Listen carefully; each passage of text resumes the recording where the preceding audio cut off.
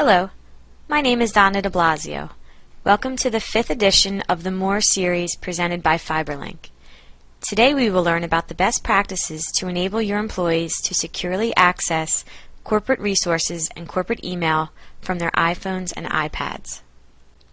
In our webinar today, we will talk about embracing the existing iPhone opportunity, then move into some medium-term best practices to implement in your enterprise to ensure corporate policies can be met and data protected.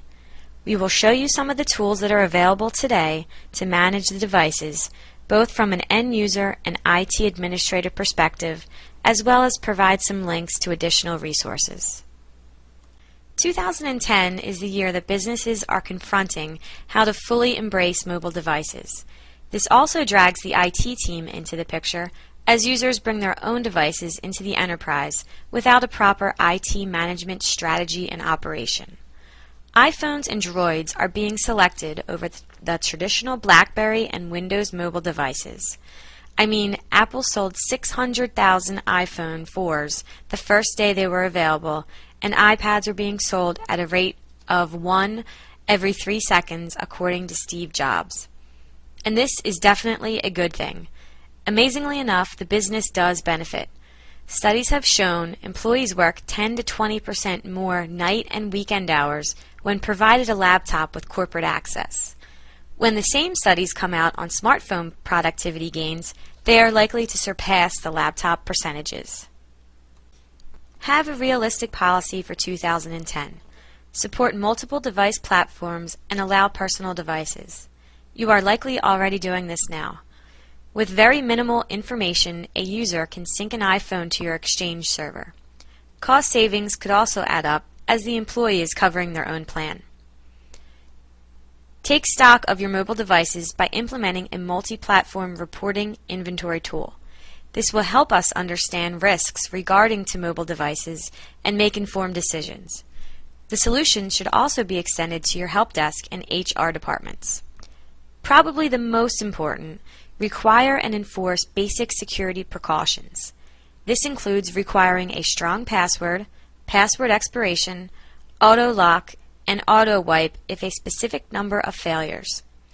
Enforce that local encryption is enabled and have the ability to remote wipe. We will show some of these tools later that will help IT with this. A policy around Bluetooth should also be enforced. Require it to be hidden or non-discoverable. You should start planning for a single console, multi-platform mobile device management solution.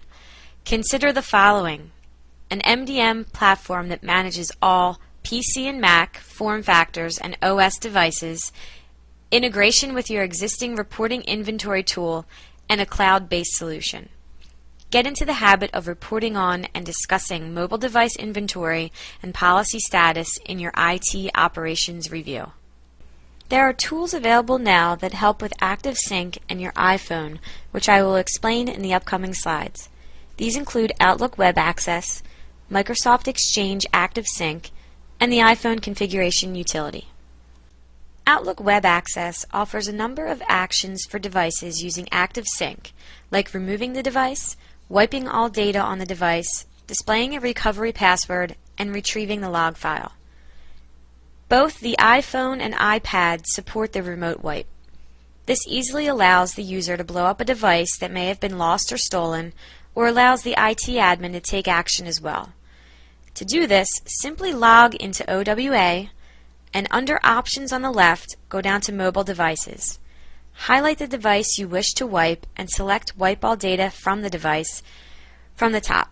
If you are an IT admin, you then have the ability to browse to a particular user's mailbox after logging in to take the appropriate action for the specified user. Here's the list for supported Exchange Active Sync policies. For example, you are able to enforce a password on the device, including parameters around the password. You are able to set an inactivity time before the device locks and requires the password to be entered. With Exchange 2007, you are able to have more complex password settings, including password expiration and password history.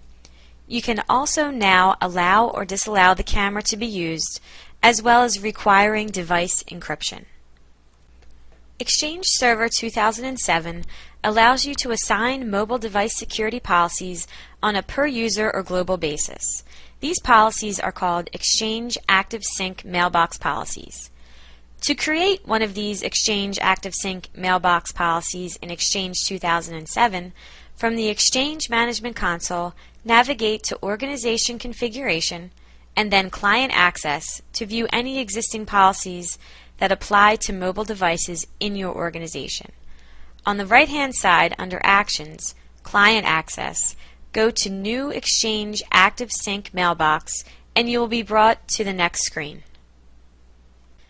As you can see, there are a number of parameters that you can set within the policy. The first thing you have to do is enter a name for the mobile device security policy that you're creating. As a best practice, it is best to enter a name that describes the policy's purpose. Below the mailbox policy name field are a number of checkboxes that you can use to enable or disable various policy elements. The first checkbox allows you to decide whether or not you want to allow users to use non-provisionable mobile devices. What this means is that the mobile device's security policy that you are creating is not compatible with some older mobile devices. The next checkbox allows you to control whether or not mobile users are allowed to download email attachments to their mobile devices. If your users don't have a legitimate business need for downloading email attachments, you might want to prohibit attachment downloads as an antivirus measure and to conserve bandwidth. The lower section allows you to require a password and then set the parameters for that password. For example, you can set the password length and complexity requirements. You can also control the amount of time that a mobile device can be idle before it locks itself and requires the user to re-enter the password for continued use. Once you have enabled and disabled the mobile device security policy options to your liking, click the New button and the Active Sync mailbox will be created. When the creation completes, click the Finish button to exit the wizard. The mobile device security policy you just created will now be listed in the Organization Configuration in the Client Access container. To assign the mobile device security policy to a mailbox from the Exchange Management Console, navigate through the console tree to the Recipient Configuration mailbox to view a list of all the users in your organization. Right-click on the user whom you want to assign the policy and select Properties. Go to the Mailbox Features tab. This tab is used to enable or disable Exchange Active Sync, but also contains a Properties button. Select Exchange Active Sync from the list and click the Properties button above it to display the Exchange Active Sync Properties dialog box. Click the Browse button and select the policy that you would like to apply. Click OK to complete the process. After the apply of the policy, it can take anywhere from 5 to 10 minutes for the device to receive the policy. Once that occurs, an indication box will appear on the device stating that a passcode policy has been applied and will not download any data until a new passcode is set. The user is then prompted to enter in a passcode twice for verification and then hit OK. If you want to apply the same policy for everyone, simply make the policy the default policy. The iPhone configuration utility lets you easily create, encrypt, and install configuration profiles, track and install provisioning profiles, and authorize applications, as well as capture device information including console logs. You can download this from Apple's website along with documentation for business integration. When a device is connected, you can use the iPhone configuration utility to install configuration profiles and applications on the device. The content of the main section of the window changes as you select items in the sidebar. The sidebar displays the library, which contains the following categories: Devices, which shows a list of iPhone and iPod Touch devices that have been connected to your computer. Application lists, which lists your applications that are available to install on devices attached to your computer. Provisioning profiles, which lists profiles that permit the use of the device for iPhone OS development as authorized by Apple Developer Connection.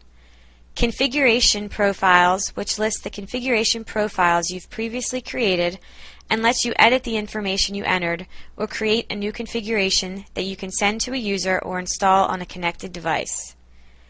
Now I will go over a few of the options that are available for setting up a configuration profile. Earlier this year, Google announced support for mobile device security policies in Google Apps. This will help administrators manage iPhone, Nokia, and Windows mobile devices from the Google Apps control panel.